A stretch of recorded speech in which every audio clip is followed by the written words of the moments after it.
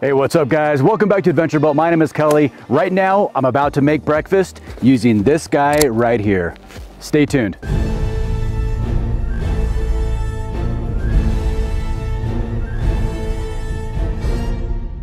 This is an Otzi Flame, and this is a collapsible stove that you can use wood or burn charcoal. Let's put it together and see what it can do. This is my first time putting it together. Let's see how easy it is. I'm gonna start off by clearing the ground where I'm gonna be setting it up because safety third. Let's start off with the bag itself. This is a really nice, durable, some heavier Cordura. It's got the flame on the front. The Otzi comes in 3 sizes. The Flame is by far the largest, kind of meant for the 4 to 6 person range. So this is the flame mat. This protects the ground from flame. And they say on the directions here in the very front says, grill will have sharp edges and will be hot when in use. So I'm gonna use my gloves because it says wear gloves. And this is all laser cut stainless steel, it looks like. See, the idea when you set it up is you want all of the writing to be exposed to the outside. So you can see here the Otzi, it's all being able to read. So you want it to be facing the exterior.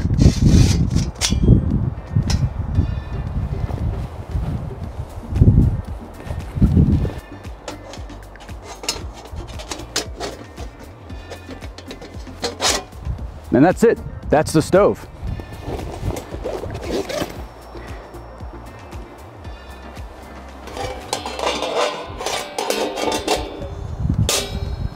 That is really, really simple. All that's left here is the grill tap.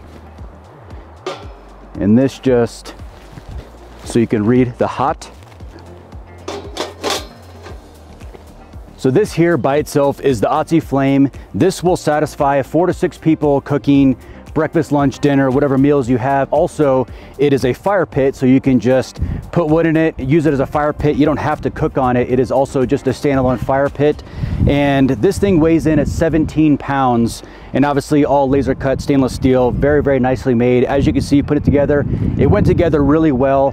All the joints are very tight, which is good. That means it's not gonna rattle when it's together. It's very sturdy. This is a good unit. Of course, I didn't stop there. This is the Expedition bundle, and this is basically a bunch more accessories to be able to utilize more functionality of the Flame itself. So this here is just a graded grill top. You can cook burgers, hot dogs, anything to that sort. This will expand that to be able to cook a lot more things.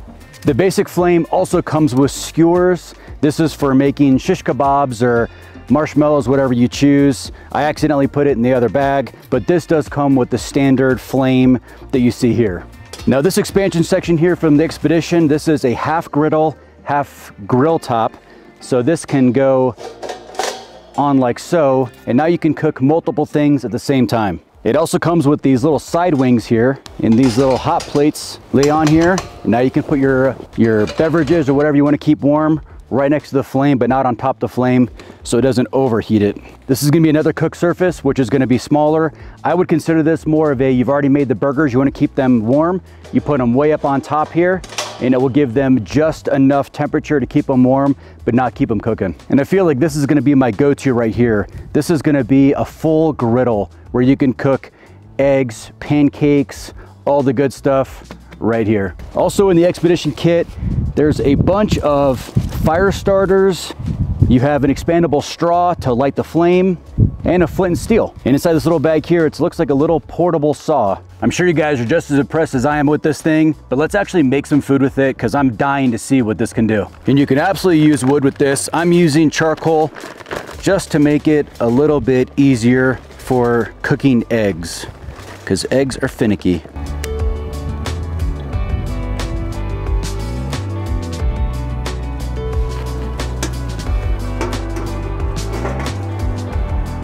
I'm gonna start off by using a little bit of olive oil just to give this thing a nice non-stick surface and just to kind of coat it just a little bit. Now I'm gonna throw on some boar's head bacon.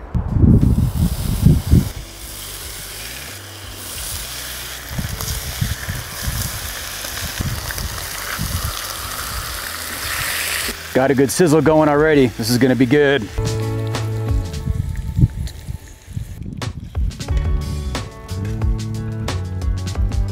So it's looking like the center is getting a little bit hotter than the rest of it, probably just the way the charcoal is. So I'm just gonna kind of move the outside in and get us a little bit more even cooking surface. I'm actually not gonna use this top plate here, so I'm just gonna remove this. With the gloves, it's not hot at all. So these are done.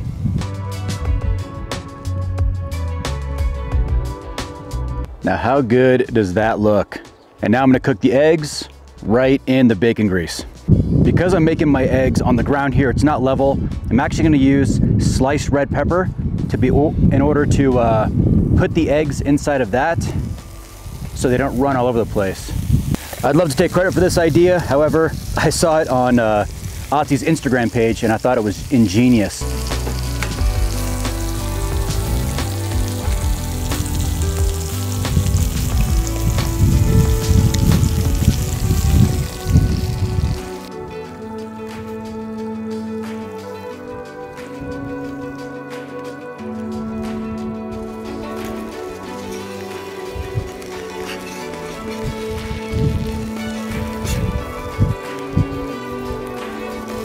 So these little side wings are great for just holding tools also. I don't want to put all my utensils in the dirt, so this is perfect, keeping them nice out of the way. And as long as you keep the handles away from the top itself, they stay nice and cool.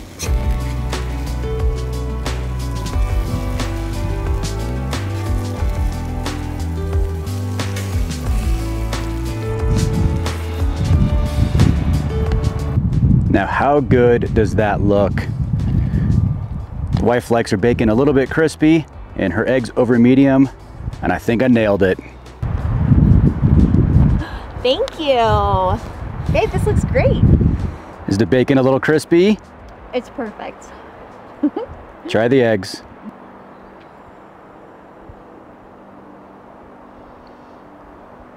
That's a good breakfast. I just need a mimosa.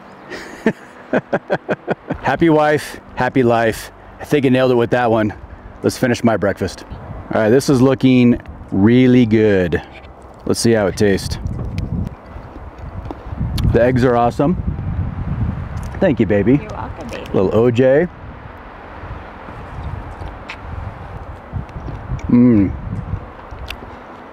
This is amazing. Yeah, I like this grill. Let me finish eating. We'll tear it down and clean it up. You have to remember with this is not a gas grill. Turning it off is not gonna make this thing not hot. This is all very, very hot. I have these silicone pot grippers here. I'm actually just gonna take this top plate off, take it over to the fire pit, and scrape all the crusty stuff off into the fire pit.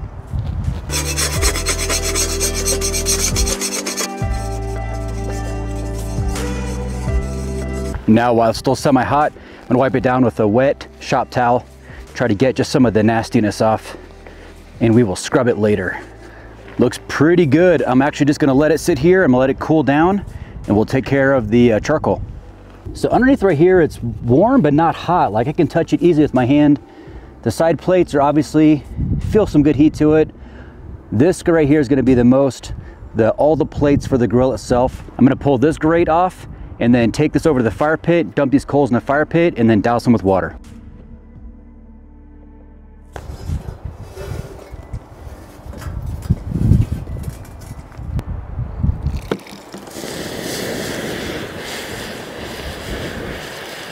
I got all the charcoal out. It is all dead out in the fire pit, doused with water. While this is all cooling off to be able to clean up, I'm gonna go wash the normal dishes in the sink. It's been about 30 minutes and everything is completely able to be touched by hand.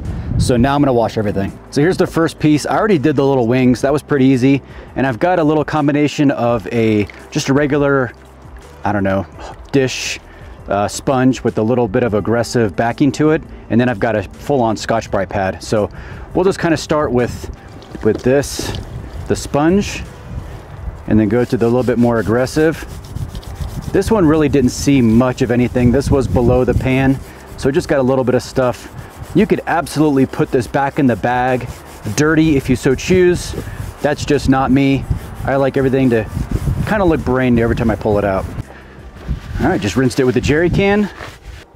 Give a little dry. Looks pretty good. Now I'm just gonna go through and do all the pieces just like this. I got everything cleaned up. Everything's looking really good. They said in the instructions that there might be warpage in the heat up process on the first use, our first couple of uses. However, I didn't have any of that warpage. While I pack this away in the bag, let me tell you what I like about this thing. One of the best things I like about it is this is all made in the USA. Even down to the flame retardant mat here, this is all made in the USA, which is really cool. It's a small company in California. Everything is very, very well constructed. Obviously, CAD designed, laser cut.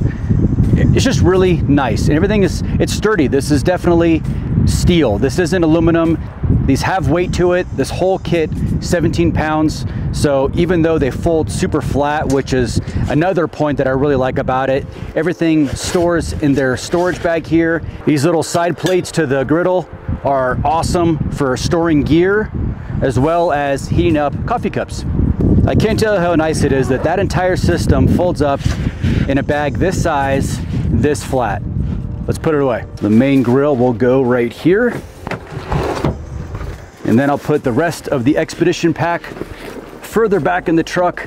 I like it. Other highlights I really like about the Otzi is the fact that you can actually adjust and vary the heat. You can raise and lower the platforms for variations in temperatures for cooking, which is awesome. You can also cook multiple things at the same time because the temperatures will go right through those grates when it's opened up. So you could have something cooking on the bottom and on top. So you can cook multiple meals at the same time, or at least larger portions for a bigger group, which is really cool. And the Otzi isn't just a grill, it's a fire pit as well, which is all self-contained, which a lot of campgrounds in the National Park Service and a lot of state parks require that containment of the fire, which the Otzi takes care of very well. And I have to admit, I'm probably not gonna pull the Otzi out to cook with. If I'm rolling into camp late at night, I'll just use my grill or some other form of cooking that's gonna be a little bit quicker. When will I use the Otzi? When I'm stationary at a camp spot for a full day, I will take full advantage of the Otzi with transitioning from breakfast, lunch, dinner, and dessert all in the same system. All I have to do is reload the fuel and ready to go. If you guys are interested in your own Otzi, I will have a link to their website down below. Be sure to go check that out. It's a really cool system, made in the USA. You can't go wrong there. All right, guys, I hope you enjoyed that video. If you did, be sure to hit that thumbs up. Be sure to subscribe. It helps the channel grow, and I've got tons of content just for you. And I'll see you guys next time.